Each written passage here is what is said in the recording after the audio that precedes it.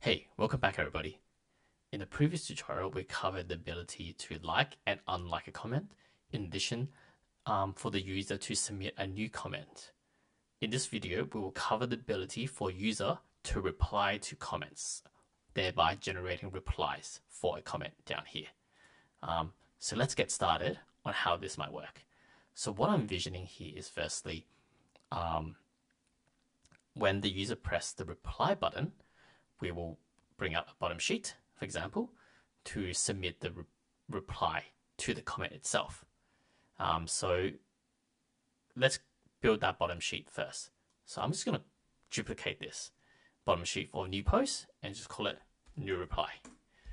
And what I want to do first things first is firstly change this text called write your reply. And then I go reply. Something very basic here. The second thing we're going to do is pass in a parameter. So what is the comment we're replying to? So it's going to be a document reference of comments. That's what we need. And then I will call this parameter called comment ref. That's what I'll do. And next, when the user presses reply, instead of the old action chain of creating post, let's go create document. And then I'm going to create a new reply, and the comment reference will be based on the comment reference here, because remember, replies is a sub collection of comments. So here I'm just passing in back the parent's comment reference, and I will set these fields. So the current time of the post, i.e., sorry, the current time of the reply text, which is this, which is the widget states text field, and then the user who created the reply, which is authenticator's user ref, and then what other fields are there? Liking and unliking. Okay, no need to cover that, and then I will dismiss the bottom sheet. So let's configure this action. So the action here is basically replying to this main comment. So let's do this. When they press the reply on the comment, we bring up that bottom sheet. So let's show bottom sheet on tab, show the bottom sheet of new reply, and we'll pass in the comment reference of here. Where is it? Comments document reference. And then I'll enable drag and use safe area just to be safe. And then when, let me just double check this, when a new reply is submitted, we will dismiss the bottom sheet. Cool. So this should technically work because we're actually configured heaps of the UI element here to show comments related to replies. So let's refresh the app to see what it looks like and how it works. Okay, now that this app is loaded, we are currently logged in as John. So let's go to this test post that we've been using. So Stephen made a comment on himself. Let's say I click reply to this comment, it'll bring up the bottom sheet. I totally agree with you, Stephen. This is a very long post by yourself. And then press reply. You can see here, voila, this is working as expected. So then I can like my own reply or unlike it. Cool. So now that I have configured the replying to a comment, what happens if we want to reply to a reply? So i.e., maybe Stephen wants to reply to John's reply. So this is where it adds a bit of slightly more complexity to it. I want to use the same kind of component to do this, right? I don't want to create a new component. So what I want to do here is, in the new replies component, I simply want to add another. I'll tell you why a bit later. Why I want to add a reply reference, even though we can simply just pass in the comment reference here instead of the reply reference. The reason why I want to pass in a reply reference here is because I actually want to use this a bit later on to populate our notification system. Because when a user replies to a reply, I want to populate this reply reference. These are information I want to populate in, store in the backend, and then subsequently send the right notification to the right user. Because if I'm replying to myself, I don't need to send a notification to myself. But if I'm replying on a reply that is posted by someone else, I need to send that notification to that someone else. Anyway, so that might be a bit hard to understand, but you'll get the logic when we start building it out. So the reply reference is actually an optional field because this field is only populated if we reply on a reply. So I'm going to quickly set this up. The parameter is reply ref of replies, and it's not required. Cool.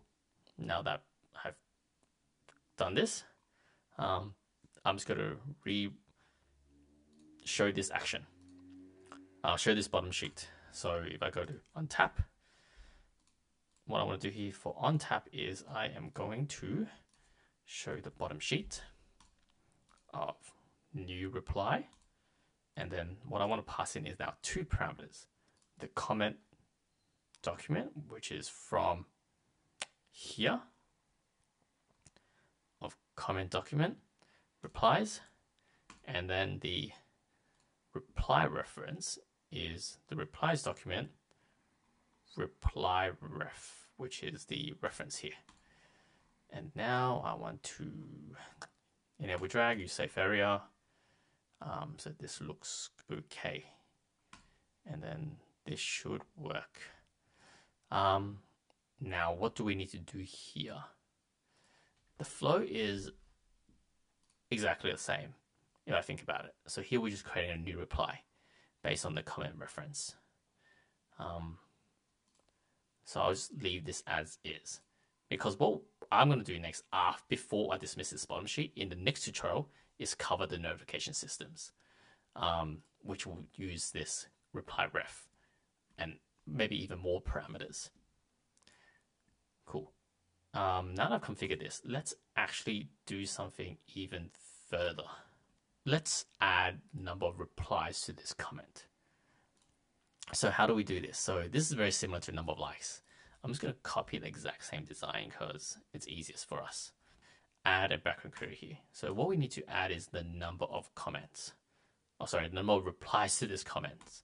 So it will be background query, the count, and then what we're doing here is the count of replies, and the comment reference is from variable of comments document reference. And the count, no need for filter, and then single count looks good. Now we're going to access this value. So here we would go the replies count will get shown, and then if the number of reply count is greater than 1, we will show one replies, the word replies, else will go reply. And then maybe just do this visually. Okay, cool. Let's save this. Let's refresh the app to see if it works as expected. So I'm just going to bring this up. Okay, now that's loaded, you can see here that we'll have one reply here, where Stephen has made a comment and John has, and he has liked his own comment. You can see one like, as done in the previous tutorial. If I like it, you can see it's 2 likes here. And then John has replied once, therefore it's 1 reply. And then if I click reply again, another reply, John says, and press reply, you can see here, now there are 2 replies, and so on. What you can do here, instead of querying the collection all the time for the number of replies, is actually store that number in the comments itself. So for example, number of replies here as a boolean, as an integer. what you need to be careful, this is called denormalization of data, right? Like instead of querying it all the time about number of replies based on the comments parent reference, we're actually storing the number of replies. So you save reads. What you need to be aware of here is that you make sure the number of replies actually is accurate, especially when you offer the ability to delete comments and so on. So if you're deleting a comment, you make sure you decrement the number of replies. If you are submitting replies, you make sure you increment the number of replies, or else things get wacky, right? You might be showing number of 3 here, 3 replies, but you only show 2 comments. So something must have broken if that occurs. So we've covered a lot of ground in this tutorial. So we have quickly configured the ability to reply and then reply to a comment, which I showed you. We can also reply to ourselves, right? Like, so for example, if I log out and go back to Stephen's profile, if I log in as Stephen, as at stephen.com, 1, 2, 3, 4, 5, 6, and then go to the same test post we've been using, I can reply to John. So let's just say I reply to John and press reply. You can see here there's Stephen has we just made this post, hello world, and now incrementing the number of replies is now 3 because it's a live feed just counting number of replies document. In sort of a denormalized way where we're storing the number of replies on the comments document itself. So in the next tutorial, we will cover the notification system. What I want to build out in the next tutorial is an in-app notification system. For example, a common use is that kind of, even Facebook, if you log into the app, there is that notification number at the bottom where it shows you have 5 unread and so on. In addition, I can configure push notification as well, which will allow us to tell and notify the respective parties that someone has liked the comment, like the replies, in addition, reply to the comment, reply to the replies. So remember to comment, like, and subscribe to keep updated on this series, or if you like my content. I'll see you in the next video.